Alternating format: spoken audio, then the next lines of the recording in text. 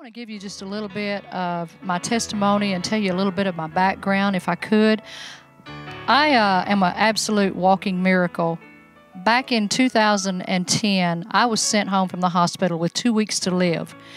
And if you could have seen me then, you would have known that the doctors were right about their diagnosis, because I actually looked like a walking dead woman. I had been very, very ill for about a year. And they diagnosed me with lupus, which was the terminal lupus. They diagnosed me with an autoimmune disease, which had turned on my organs, like your immune system will turn on a virus to kill it. This one had turned on all my organs and was killing all of my organs. And I knew that I was dying. There was no doubt about it. I had been to every kind of doctor you could imagine. They had run every test you could imagine on me. And I am so thankful that God is still in the healing business, because they sent me home from the hospital on a Friday afternoon. The doctor came in and sat down on the edge of the bed, and he looked me in the eye, and he had tears running down his face, and he said, "We don't know what else to do. We've run every test that we know to run, and we cannot pinpoint this autoimmune disease that you have." So he said, "We have sent your blood work overseas to have it tested." And he said, "Until that comes back, we don't know what to do for you. But," he said, "I will tell you this much." He said, "If we don't find it in 2 weeks, you won't be here anymore." And that was pretty hard to take. But I'm so glad that I had such a peace from God that came over me. And I just looked at him and I said, "Well, if I'm going to die, I just soon die at home as I had here." So I said, "Send me home." So he sent me home from the hospital on Friday. And I got to tell you, I go to a church in Sherman, Texas called Faith Church. And that's exactly what they have. They believe that when you ask God for something, you're going to get it. And I went to church on that Sunday morning.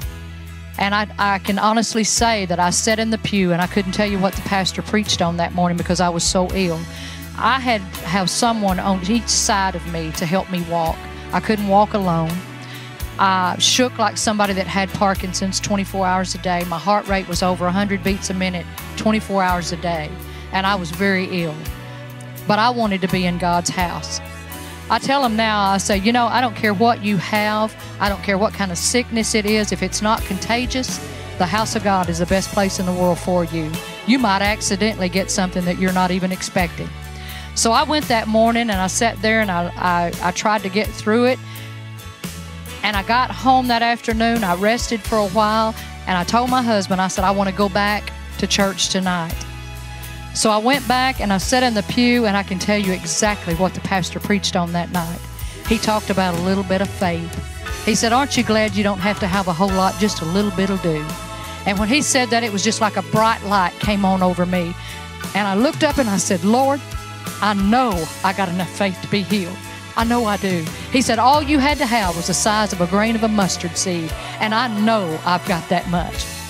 And as I sat there and built my faith up, when the service was over, I asked them to take me down to the front because I wanted to be prayed for again.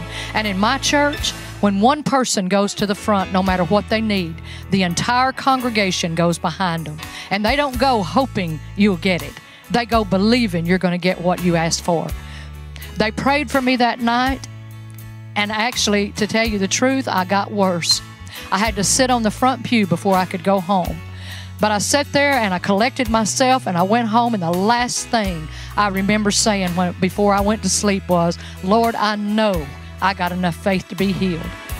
I woke up on Monday morning, threw my legs over the side of the bed, and ran into the living room before I even knew what had happened. I was healed from the top of my head to the soles of my feet. And I'm going to tell you something, He's still doing it today. So no matter what you need, nothing is too hard for God. All you have to do is believe what He said. He said, by His stripes, you were healed. That's not can be, maybe, or will be. You already are. It's like this. We live by our five senses. That's what my pastor said, Brother Charles Glass. I love that man. He said, we live by our five senses, what you hear, smell, feel, touch, and taste. But there is a sixth sense, and that's your faith. That's the one that you have to go by. No matter what you're feeling in your body, it doesn't matter. You go ahead and tell the devil right straight to his face that you are healed in Jesus' name, no matter how you feel, and I guarantee you the symptoms have to go. So I pray that today that something I've said will touch your heart and give you the hope that you need and build your faith to where you can get what you need from God. God bless you.